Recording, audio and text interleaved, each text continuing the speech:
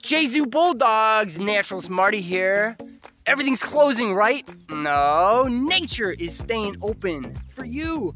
It's not gonna close, and now's your chance to get out here and check it out and see what's coming, because there's a new season knocking on the door this Thursday. Spring 2020 is coming, and with it, warmer temperatures, new birds. In fact, I'm here at Horseshoe Lake Park right now, peeping a red-shouldered hawk nest.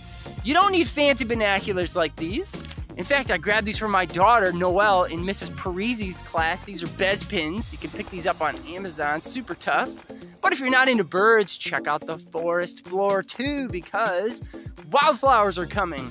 While the sun can still peek through the forest canopy and there's not a bunch of leaves up there, that sun can still reach the forest floor, and those wildflowers are gonna be eating up that sunlight energy.